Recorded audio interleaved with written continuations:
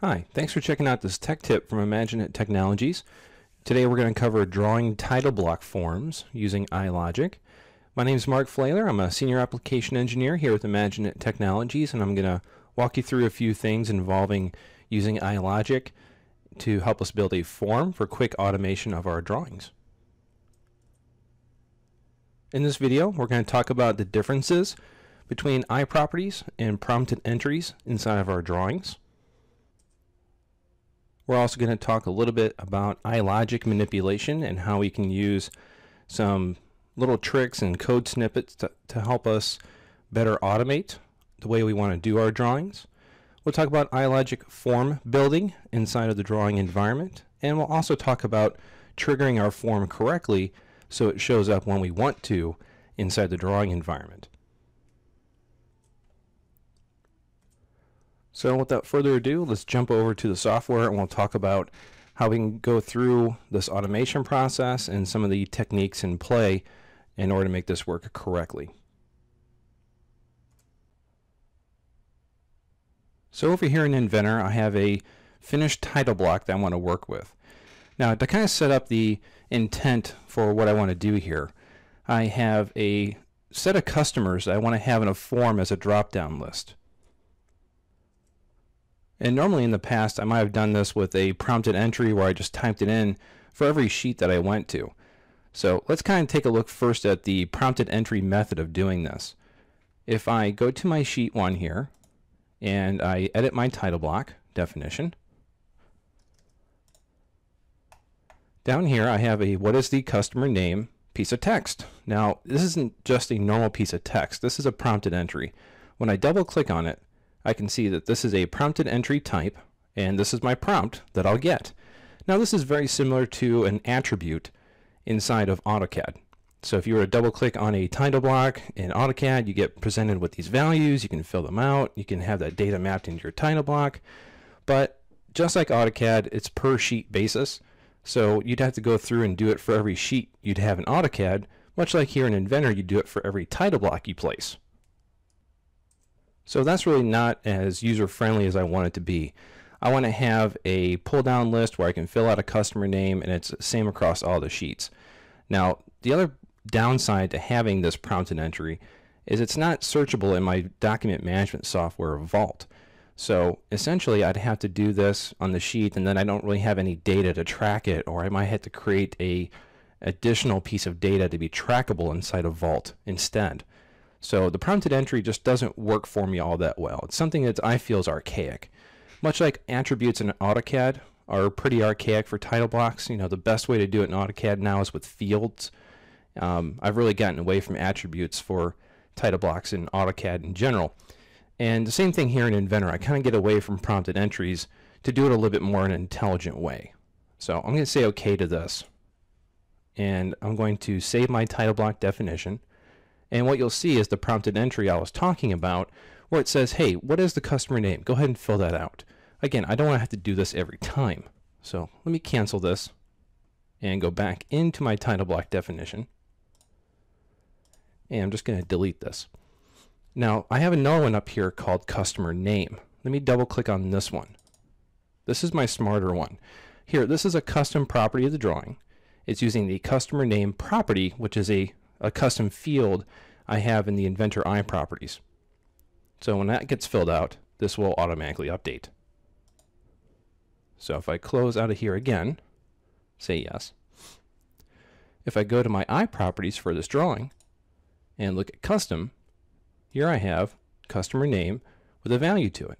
And I could change it here and that would update my title block as well as all the title blocks in my entire multi-sheet package. Now, I also said before I want this in a drop-down list. And any of you Power Inventor users out there already know that you can't have a custom iProperty drop-down list inside of your iLogic forms. So the only way you can do that is with a parameter. And there really isn't a great way to take a text parameter and export that over to the custom iProperties. So in order to do that, I have a piece of iLogic code that aids me in that process. So I'll go ahead and close this dialog here. And I'm going to look at this customer name rule in my iLogic panel.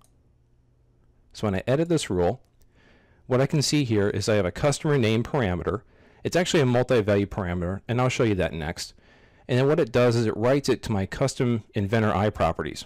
And if it doesn't exist, it basically creates it. So it's going to write it to the customer name iProperty mapped to the customer parameter. Now, if you don't remember this code set, you don't have to pause this video. If you want, you can actually just jump over to my blog, and I put this snippet out there. So just do a search on multi-value text parameter to custom iProperty. So this will explain the process that I went through, as well as the ability to download the snippet that I used as well. So I'm going to say OK to this to close that out. And I'm going to look at my parameters now to show you how that was set up. So here I have a customer parameter, and this was turned into a multi-value parameter. And you can see a list of pre-filled out clients. So I might fill this out for the 80% of the clients I use, but I also have a custom value interaction as well, so I can type something in for a new client. As you can see here, I also have a drawing type where I can change between customer and manufacturing, as well as a sheet size selection, so that in my form I can choose what size of sheet that I want to use for my drawing as I get to it. And the last one here, the iTrigger, is something I have just for triggering in my software. It's really just a placeholder parameter. So I'm going to go ahead and close out of here with done. And I'll just point out here as well that I had to create another rule for the drawing type between customer and manufacturing, because that bit of snippet that I have is on a one per basis, so you have to create an additional iProperty for each one as you go through there. I also have the sheet size rule. If I edit that rule to take a look at it, you can see it does a sheet size equal to A for my parameter. Then it's going to change my active sheet size to whatever I want. And I just basically did A through D.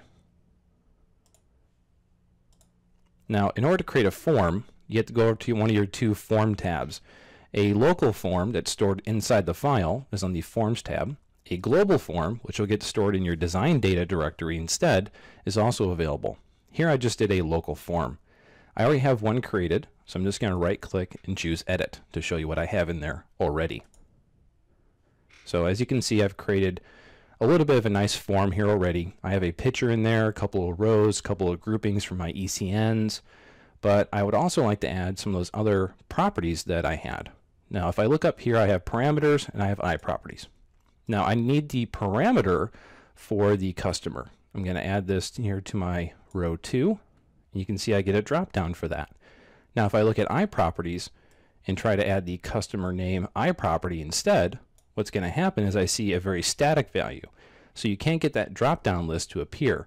My piece of iLogic code will take my parameter that I have and force it into an iProperty, which is not a direct export with text-based parameters. So kind of takes care of that for me. So I'm going to delete this customer name iProperty. I'm actually utilizing the parameters here to do my dirty work. And I also want to add my gamma radiation, of course. And I also like to add another row for engineering approvals. So I'm going to go to my toolbox here in the lower left and add another row. Make sure this goes above that. So this row 5, I'd like to have my, let's see, status. Here we go. I want my engineering approved by and my engineering approved date in that row. So that looks pretty good. And there's a lot of things you can do with this form. You can have different groups like I do here for my ECNs. This is really the way I love to do it now. I don't like putting revision tables on anything. I like to have ECN documentation instead of having a very clunky revision table. And you can also change how your buttons appear at the bottom. There's a lot to this form, and I'm just going to kind of resize it here quick. There, that's how I like it. Go ahead and close the dialog with the OK down here to approve my changes. Now, if I launch the IMAGINiT title block form by clicking on it, you can see I get the ability to add the information here. Let's say I change to a B size, and I'll choose Apply. You see it changes to a B size for me. And this is a form that I can use with without having to exit out of to zoom or anything. So there's another setting in there that adjusts if you can do modal or non-modal forms.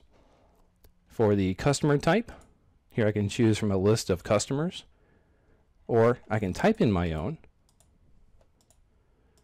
Let me go back to my parameters. I might just have to come here to do it.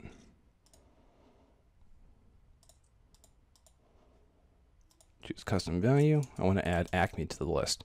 Now, as I gain more customers, I would probably come back here and add more to this list as I go.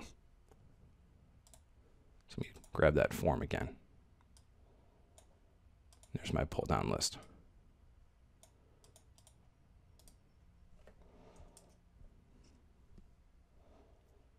Choose my gamma radiation and engineering approved by. I approve my own stuff. For these dates, I actually have a nice date picker, so I'll choose today, as well as my ECNs, numbers, and dates. So this is Rev A, ECN number 1234, and this was done actually on the 7th.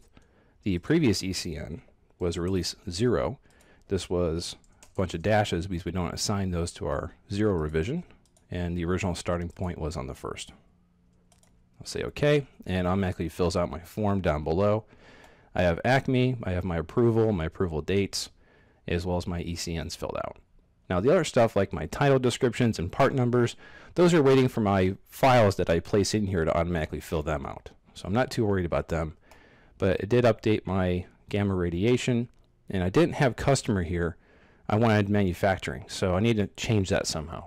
In order to get back into my form, I could go back up here and choose this, or I actually have a rule called form launch that is using my trigger icon to actually fire the form for me. So I don't actually have to utilize that. You just have to make sure the name is exactly the same. So here I have IMAGINiT title block as my trigger.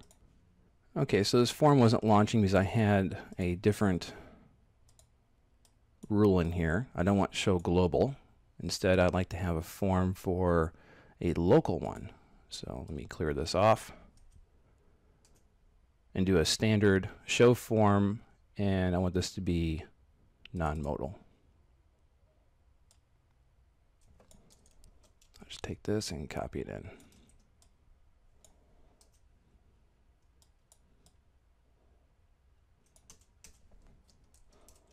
There we go.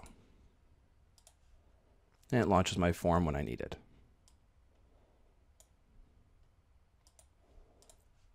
So we'll go back and hit my I trigger that's up here on my iLogic panel. You can also add that to your custom right-click menu if you needed to, but I'll go ahead and trigger that. Brings it up again. Now the last triggering I want to take care of is an event trigger. If I go to my event triggers, I can tell it to fire certain rules. Now I would like it to fire the form launch rule for my triggering as soon as I do a new document. That way when I save this as a template, immediately when I come in here, it'll give me a form launch, and it'll give me my dialog to fill out my data. If I like to do this any other time, now I can just use my iTrigger or my iLogic form button in my iLogic palette on that left-hand side. So once again, I'll go ahead and just launch my form, and I'm going to change my drawing type to manufacturing. That'll update my drawing type for me. So this has been a look at how to use some iLogic coding as well as the form builder to create some automation in your drawing title blocks and also have your data indexable inside of the Vault system rather than using a prompted entry which you'd have to go through each sheet and fill out, and then the data is really kind of cut off from any other kind of tracking you might want to do. So I hope you enjoyed this tech tip, and we'll catch you next time.